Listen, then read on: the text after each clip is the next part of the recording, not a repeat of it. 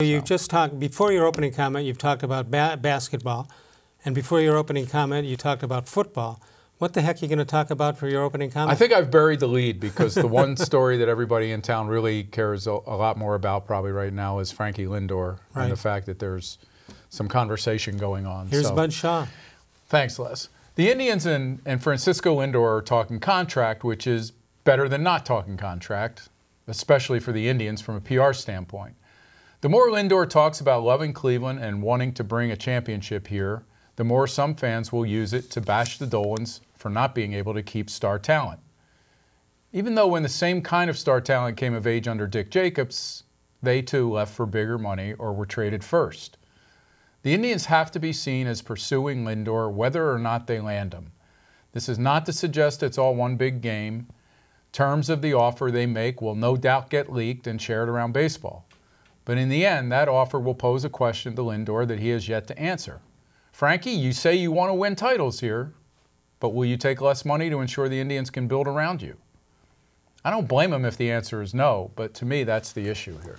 And the Indians are sort of on record as saying they would not commit more than 25% of the payroll, team's payroll, to one guy. And he's a fantastic player. I mean, he plays one of the most important, I think the most important defensive position? Well, catcher. One of, okay. Yeah.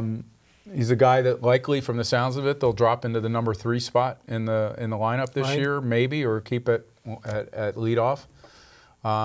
He lights up the stadium. He lights up the town. He's got a great attitude about baseball. I could see why they would go above and beyond the norm to try to keep him. I just think in the end, he's going to have an agent saying, are you really willing to let dozens of millions of dollars, you know, $50 million sit on the table because you turned down another job somewhere? Jeff Phelps of 92.3 The Fans has had a study in front of him today that said he took the top 10 paid guys in baseball from last year, and 6 of them were pitchers, 4 of them were position players.